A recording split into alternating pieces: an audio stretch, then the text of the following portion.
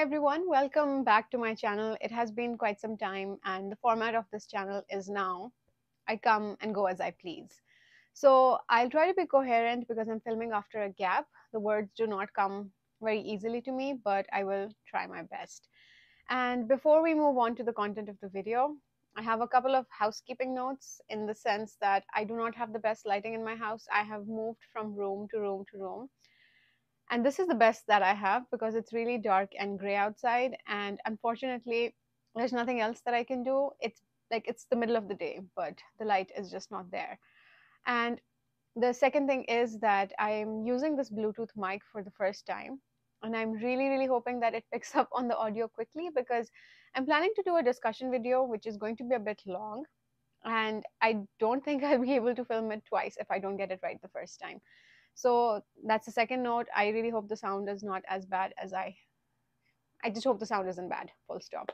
The third housekeeping note is that I live next to a really busy road, so occasionally you will hear sirens and police and I don't know who else outside, but it's going to be a bit noisy. And again, I wish I could do something, but I really don't. And the fourth housekeeping fact, the last one, is the fact that I have two cats now and I've shut them outside because they don't really understand the concept of personal space, especially when I'm trying to film. I want to concentrate and not have them moving around. So I've shut myself in my bedroom and you will hear them scratching outside in case they're coming in. So basically this video is meant to be a discussion on Palestine. And I'll be sharing some general thoughts, but I mostly want to talk about the books that I have been reading and the books that I'm planning to read. So I'll be initially sharing just a brief introduction, my thoughts, and then I'll slowly be moving on to the books. I have a fiction book, a poetry collection, and 3 non-fiction books to talk about. And I also have 5 pages of notes. So there will be a time when the laptop is in front of me. I'll try not to read directly, but I need it just so that I know what I wrote in the reviews when I wrote them. And now moving on to just the general thoughts on discussion, that like Palestine is something that has always been in our consciousness growing up in predominantly Muslim country. And you always hear about the struggle of our Muslim brothers and sisters in Palestine from a very young age. It's not something that, you as a kid, you don't really know what it is. You just know that there are people who are being brutalized, but you don't really understand what the situation is. So that's something that's always been in our consciousness, and I feel like the genocide is kind of opening up the eyes of the rest of the world who may not have been aware of that situation. And as I have studied history before, this is something that is not new. It's not new information. And the purpose of this video is just to share what I've learned from these books and educate myself, and along the process share that learning with others. This video is not going to entertain any discussions with people who might want to know, probe me and say, what about the other side? But what about October 7th? Because honestly, I'm not interested in picking up a fight or just responding to those comments, because if you're choosing to remain ignorant while I'm trying to share my learnings, that's just on you. Like, I'm not going to just respond to any ignorant comments, but I do want to encourage like a genuine discussion after this video. And one of the things that I'm experiencing on Bookstagram, I'm publicly posting about Palestine on my stories and the books that I've been reading. And even people from the reader community are telling me to take it down a notch. And I genuinely don't understand, because it's my Bookstagram and I can do what I want. And people are telling me, oh, you worry too much about Palestine. And I'm thinking, you're not worrying enough about Palestine, because do you see the videos? Like, do you see what's happening? Why are you not thinking about this as much as you should be, or as much as I am? But even if you're not, that's fine. But to tell me that I'm worrying too much is a little bit annoying to me, because I'm just worrying fine. And there are other people who are telling me to take a break from the books that I'm reading. And I do understand that, because after reading like a couple of nonfiction books, I did need a palate cleanser, and I might read something light again, just so that I'm in the right headspace for the books that I'm planning to read ahead. But the fact that people are telling me to take a break and just be myself, do some self-care, and that is something that I honestly don't really get, because I feel like my life in itself is a built-in break from what the Palestinians are facing. And what I mean by that is that I'm only looking at that through a screen. I'm not living it, I'm not breathing it, my loved ones are not in that situation. I'm in a safe home, I'm very happy and very comfortable with my family. My pets are taken care of. I have access to a warm shower, a hot cup of coffee, or anything that I need. So that in itself is a break because people there do not have that. And right now, for me to look away is a privilege. And that is something that I might not want to do because I want to educate myself. I want to participate because 10, 15 years down the line, when I think about what I was doing at the time, I want to know that I did something and I participated and I educated myself and I joined a protest. And I just want to feel good about the fact that I did something, whatever I could in my power. And that's basically it. Like, I want to participate. And if that's something that is not making anyone else comfortable, like, you don't really have to watch this video. You don't have to follow me on Instagram. Just mute my stories and then we can all be happy. So basically, I'm going to be talking about 5 books, as I mentioned, I think, a fiction, a poetry collection, 3 nonfiction books. And I'll add the timestamps in case anyone else doesn't really want to hear my thoughts, but they just want to know about the book. So you can just jump around and click on the thing that you want to see. So I will be opening my laptop now. I'll try not to read directly, but I have written reviews, and that is something that really does help me. Let's jump into it. The first book that I want to talk about is called Minor Detail by Adania Shibli. And like I mentioned, this is a fiction book which I read during 2021 when the occupation forces were taking over different neighborhoods of Jerusalem, namely Sheikh Jarrah and Silwan. And my memory of this is not as fresh as I wanted to. For those of you living in Toronto, I did see this book in Queen Books, like a physical copy and the same edition that I'm going to put a picture of. I really wanted to get it, but I've already read the book and I just wanted to. Books are expensive and space is limited, so I just wanted to get something else because I have already read this book.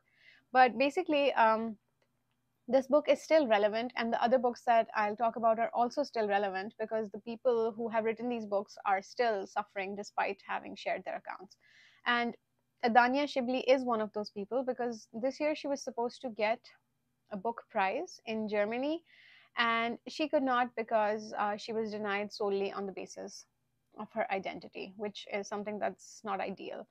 So this book again is relevant because the author is still struggling with her success, with her achievements, because she is being denied. But moving on to the content of this book. Now, this book is set in 2 parts. The first is set in 1949, which is the first year after the Nakba. The Nakba is the catastrophe, as the Palestinians called it, when they were forced to leave their homeland.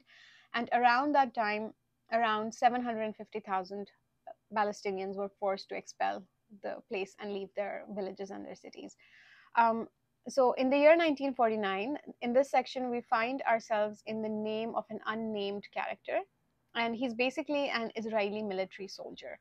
And we read this book from being in his headspace, from his perspective, which is a disturbing place to be because they go around the desert and try to find Arabs and kill them. So while they're looking for people to kill, in this scenario, a young Palestinian girl falls prey to the Israeli soldiers and meets a tragic fate.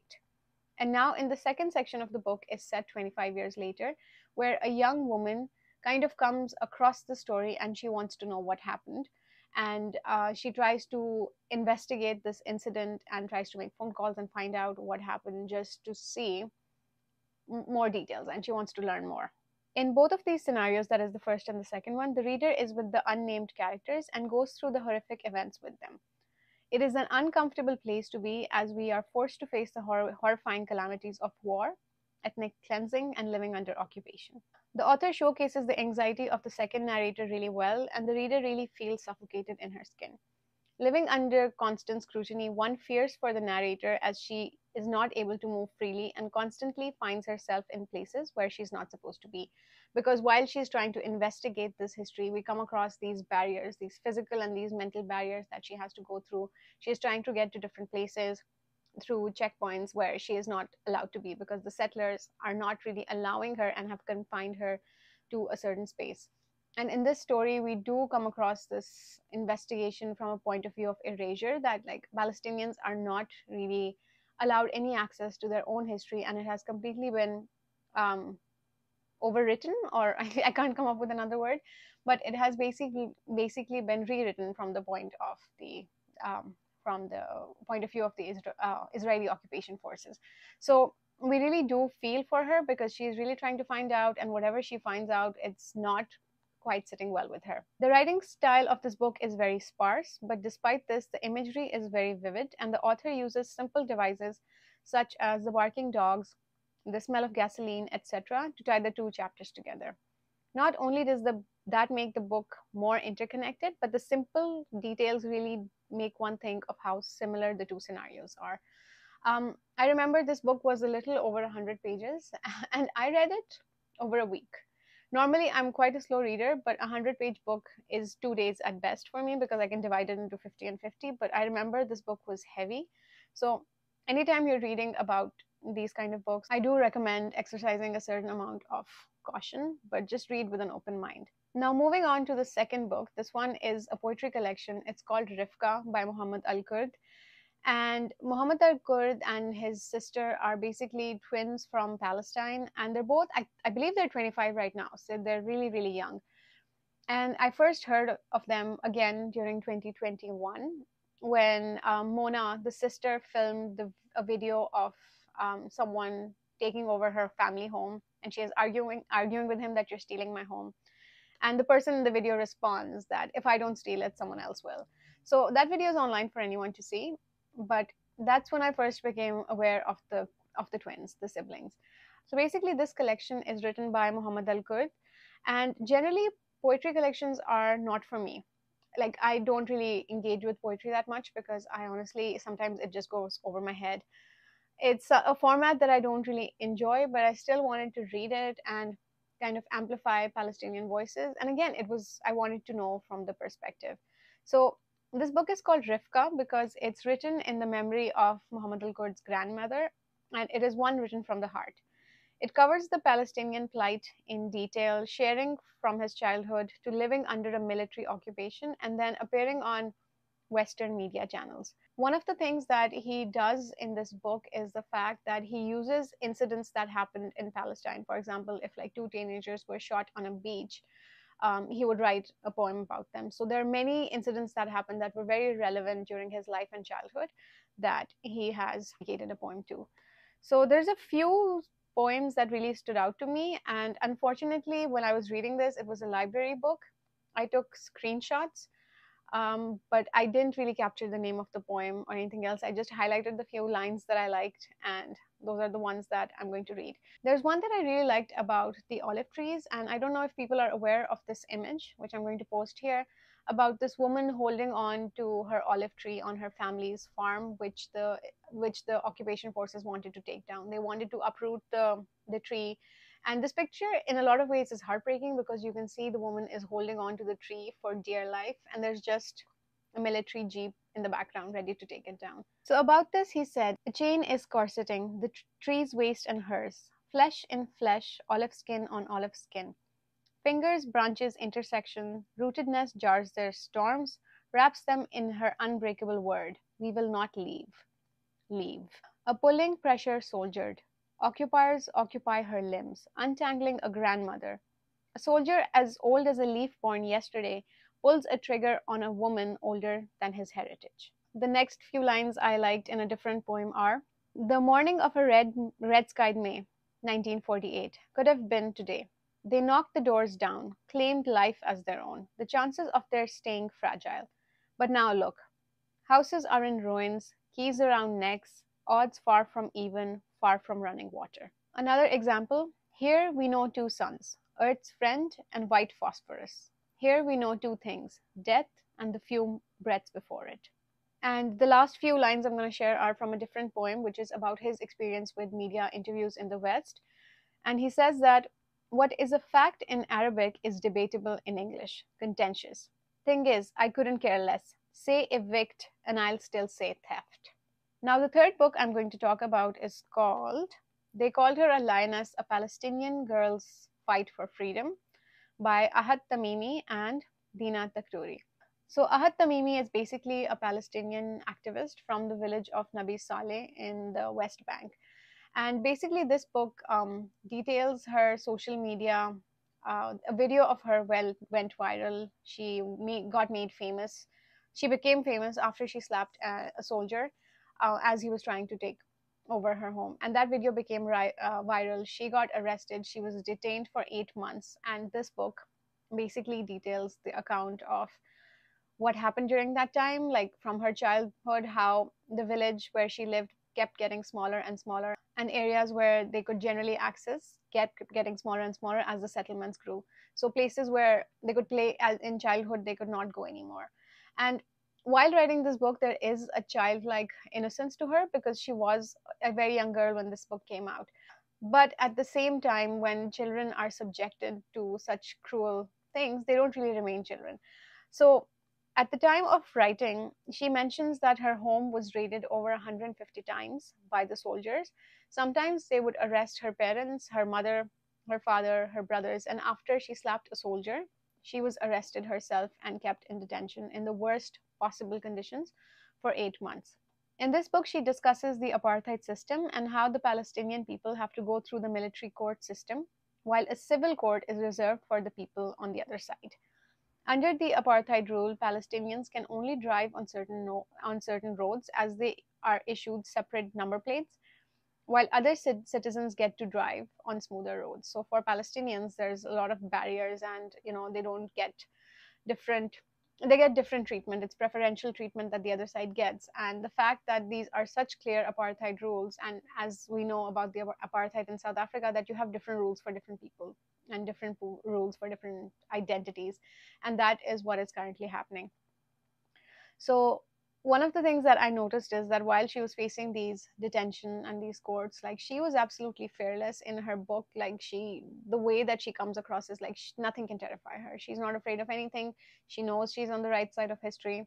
She knows there has been theft, but the constant mental brutalization of her and her family and the way that she was threatened while she was detained is something that a lot of Palestinians face. And she says in her book that she's not the first Palestinian to go through this treatment, but because she has blonde hair and blue eyes, a lot of people really started to recognize and see themselves in her because she looked different and not what people imagine Arabs to generally look like.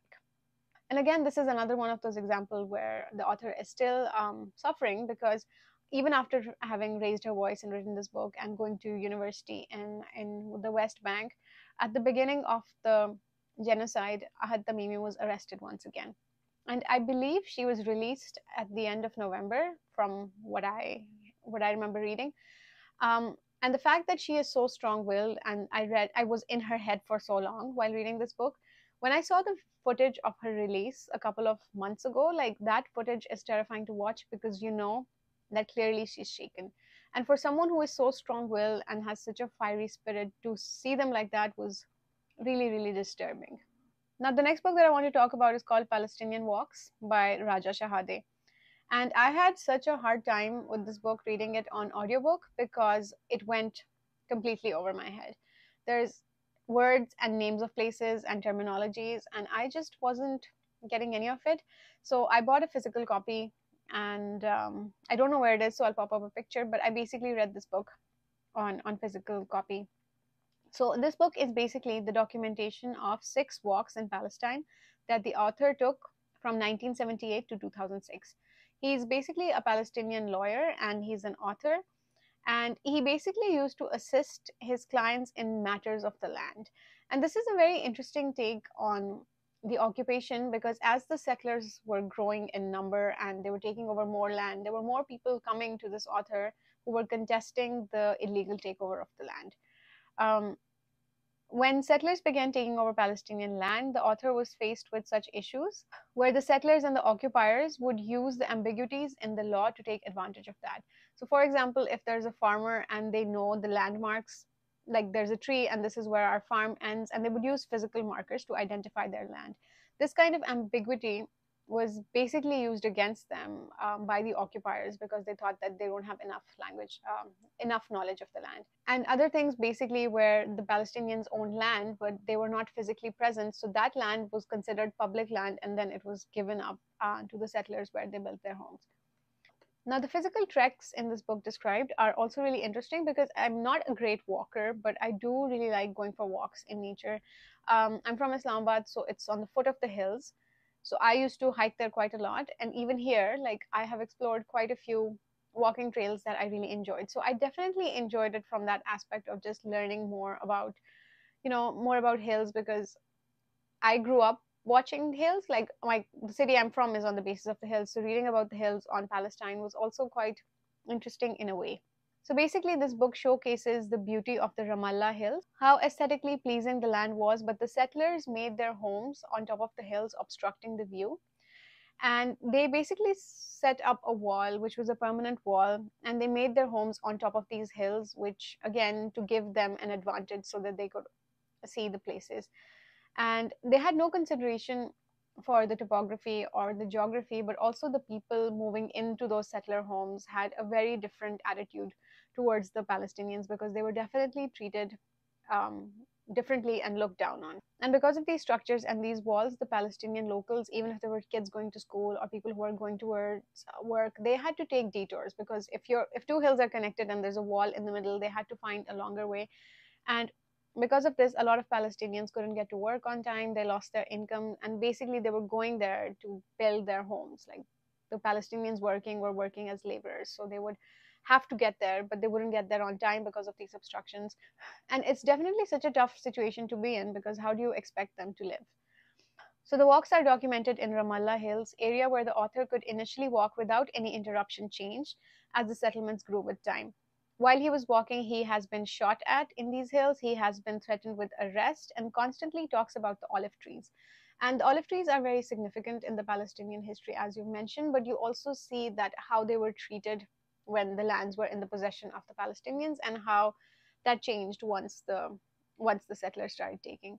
So one note that I would have on this book is that it is dense, because it talks about the topography of the land, it talks about geography, it talks about physical features, it talks about the law and different cases. It's not something that's super easy to read, but it is something that I would highly recommend.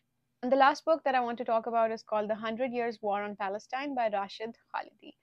This is a book that I also read in 2021, and I read it as a group read, and it basically highlights the history of Palestine from 1917 to 2017, and it goes through the Zionist movement, the beginnings of the Zionist movement, how they kind of raised funding, the role that the British Empire had to play in it, the British Mandate, the 6 Days War, and many, many subsequent events. And in itself, each chapter in this book is a book.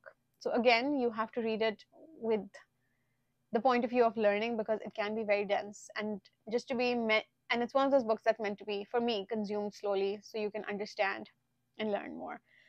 And one of the more outstanding factors of this book was that this author uses his own family records, his own family archives and histories to share his perspective, and goes through these events. It is a perspective that's really valued, because you will see Palestinian history through the eyes of many different people, but rarely will you see a person using their own family archives and their own histories to kind of document what is happening to their people. Now, those are my thoughts on the 5 books that I read. There are 3 more books that I will be reading. I have Erasing Palestine by Rebecca Ruth Gould, Free Speech and the Palestinian Freedom. And basically, this book kind of discusses the idea of conflating support for Palestine and calling it anti-Semitic. So this is one I'm really looking forward to. The second one is by the same author who wrote Palestinian Walks. It's his memoir. We Could Have Been Friends, My Father and I, a Palestinian memoir by Raja Shahadeh. So again, these books are not that long, but they're quite dense, and it might take me some time to make part 2 of this video. And I'm just skimming through it, and there's also like family photographs and things like that, which really, really add to the experience. So I'm glad I have a physical copy. And the third book that I have on ebook, I have it from the library, so I guess I have it for 2 weeks. I should get on with it. And it's Light on Gaza. And that is one that I wanted to buddy read with Charlotte, and I don't know if she's consumed it already, but I don't know if I'll be able to. But regardless, I'll still be reading it and sharing my thoughts. So that's it for this video. It took me a long time to make it, but here we are. Thank you so much for watching, and hopefully I'll see you soon.